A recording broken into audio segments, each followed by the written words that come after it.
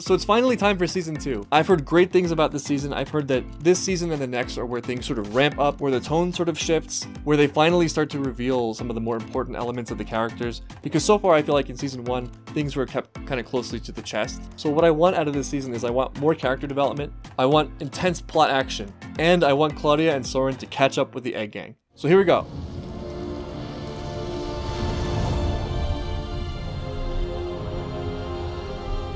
What is going on? Oh, it's Amaya.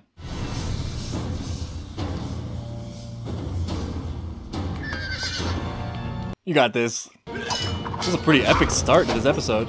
Volcano battle against elves. Damn. Damn. She just killed that elf. She just killed that other elf. I think I saw this sword in one of the end credit scenes.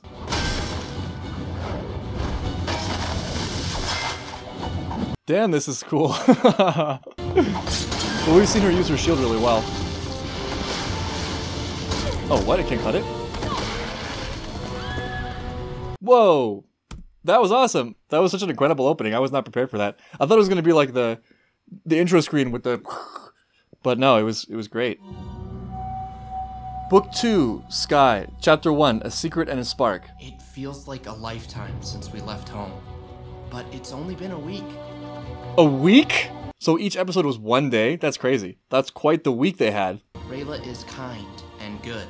She's fearless, fast, strong. And daring. Also daring. Hey! Nice. Well, I consider myself quite daring. Beautiful? Oh. Quite. You're writing a letter. To the king. Oh yeah, this still hasn't been resolved. Ah, the lies continue. In journeys, there are always surprises. Things never go as you plan. Yeah, nothing is real. Based on these examples. Yeah, come to think of it, that was all a lie too. The lies are endless in this show. Tell the truth, Rayla. Just not on the ice this time. We're taking care of someone new.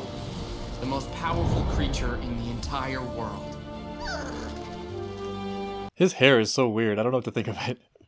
There have been sightings of terrifying shadows in the clouds, flying high above the towns and cities of Catullus. War dragons. Oh, there's like a council. General Amaya reports that elven forces are gathering on the Zadian side of the breach. Humanity could face extinction if we don't work with the other 4 kingdoms to do something. None of that matters while we have no king.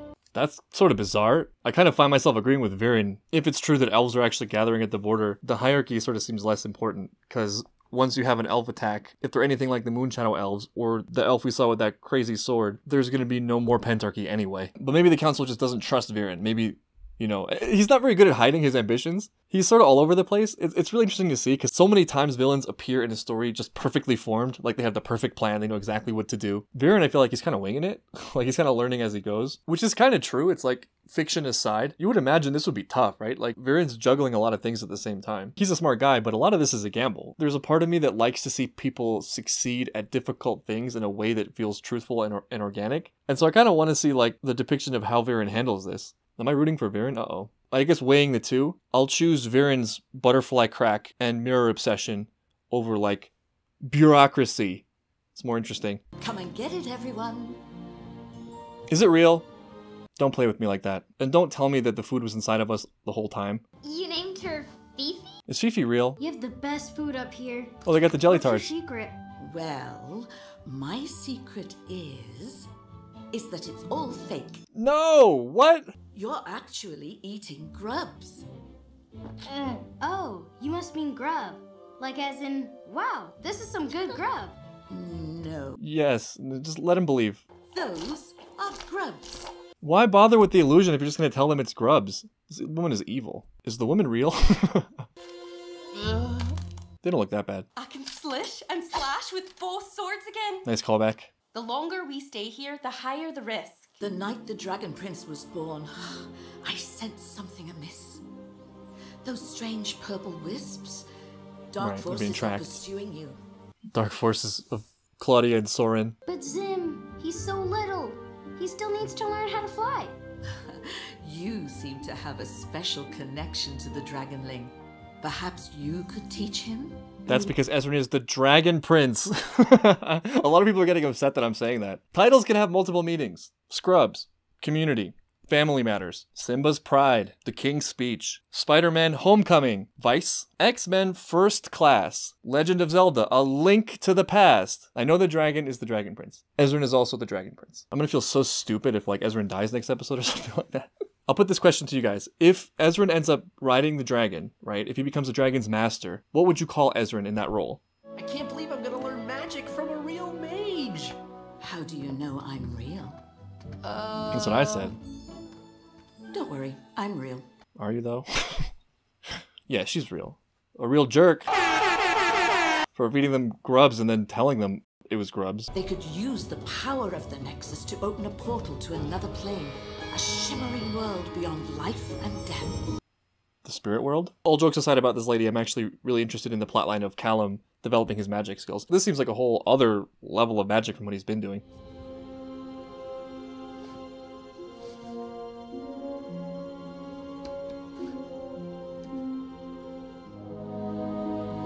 Some signs of remorse. It's subtle, but you can see he has some regrets. I can't help but wonder if him being in the king's shoes sort of gave him a new perspective on the king's failings, or perceived failings. I feel like there's a karma in every new endeavor you take. Like, for example, I always hated school, but when I became a teacher, I had so much more sympathy and respect for my teachers. You know, it's really easy to judge and observe from the outside. It's a different thing when you step into the responsibility yourself. You realize there were all these circumstances that you didn't anticipate, all these feelings you didn't expect, and there is a pressure from those circumstances that leads you into being a certain way. And you're like, that's why people did that. That's why my teachers did that. That's why my bosses did that. That's why my parents did that. That's one of the biggest virtues of experience, is you get that awakening to the things you hadn't considered. The more I think about it, the more it seems like Viren is sort of struggling with this role. Heavy is the head that wears the crown, right? I mean, he doesn't wear the crown yet, but his head is still heavy. He's doing it! He's amazing! Yes! Yes, you can do this! Humans can't do magic. But I did Oh, do what? magic. Right. With a primal stone. But Oh. then you smashed it. So now you're just a standard human again. This is sort of But on unnecessary. the bright side, you've got those extra fingers, the little ones. What do you call them? Pinkos. Oh, well, hold on a second. I got too excited. I was looking forward to talking about fingers so much that I knocked over my microphone. Fun fact. Your pinky makes up at least 30% of your grip strength. So she may be able to do magic, but Callum can grip things real hard. So, suck on that. You can't make as solid of a grip without it. Hit the like button if you just tested your hand to see if you have strength without your pinky. But I know other humans who do magic. We do not call that practice magic. Right. Interesting. It looks like you could use some cake. No. You're too smart for old Shane's illusions. How about some nice old-fashioned iced cream? Something about this lady. I don't know. I'm doing my best, Rayla. And so are you. I know you are. Yeah, I mean, he was literally born yesterday. In Sadia, all creatures are born connected to a primal source. We call that piece an arcanum, a spark. Enough to ignite the world with its magic. I'm confused. I don't blame you. You're only human. Wow. So first of all, the Arcanum thing is really interesting and adds a whole new layer of depth to the magic. Like if each of the elements has some kind of philosophical tie to it, that's really exciting. So just me being me and trying to connect everything to real life or something that's applicable, the Arcanum thing makes me think of like awareness and insight into life. Like I feel like if you're not careful, you can sort of fall into a track of life, and the track sort of takes you along the path of both instinct and norms. And when we're on the track, we can blind ourselves to the possibilities of all the things we could do or could be. And I think that insight happens when you see a way where that track is limited and you can branch off into an area that is now entirely in your own hands. And that's when things sort of get interesting. And I think there's maybe a meta insight, which is just that these things are possible in the first place. The insight that you can have insight is sort of one that you need. You need that spark to even begin the process of seeking it, of seeking different ways and seeking other ways to be. And also the insight that you are responsible for your own life and that everything that happens is in some way on your shoulders. And you have to navigate that. And you can navigate that successfully if you're awake to it, if that makes sense. So it seems like the mages of all these different elements have some sort of insight that allows them to have some kind of special ability to navigate certain areas of reality or life. So I wonder for the magic if there isn't also some kind of meta element as well that ties everything together. Don't give up on your dreams, Callum.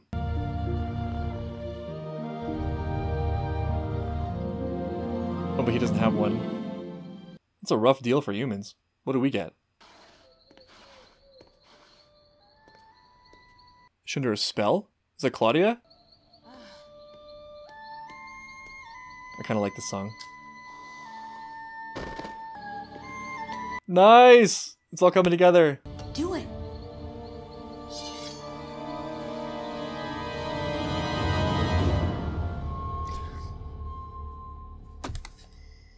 I really enjoyed the tone of the opening. I hope we see more of that kind of thing. And I also love this scene with Callum and the illusionist. I really hope we get more into that because that for me is really exciting. I'd love to hear the philosophy behind all the different elements, and I want to explore the idea of Arcanum more, because that's super cool. And there's a challenge post for Callum, right? Like, he doesn't want to give up on magic, he knows it's his calling, and I believe he's probably right about that on some level, but what will it look like for him? Maybe there's something beyond the elements that he can do, you know, like a unifying thing that connects the elements that he can extract from. I don't know, I'll have to see. But I can't wait for the next episode. That was such a crazy cliffhanger. I'm going to take a guess about how the next episode will begin. It'll turn out that Claudia and Soren aren't real. Nothing is real. They're grubs. I love how this lady's power is literally lying. But that is the end of the beginning of season 2. Before the video ends, I have to give a very special shout out to everybody who joined the top tier on Patreon this week. Good news about Patreon. Early access will be extra early. By the end of this week, Full Metal Alchemist will be 1 week ahead of YouTube on Patreon. And at the end of the following week, Dragon Prince will be 1 week ahead on Patreon. This kind of thing is possible because of Patreon support. So thank you to all my patrons for your continued support. Special shout out goes to Ellie, Alyssa Callahan, and Chris Palmer. Thanks to you and to all my patrons for all the support. Love you guys. I'll see you next time for the resolution to this cliffhanger in Season 2, Episode 2.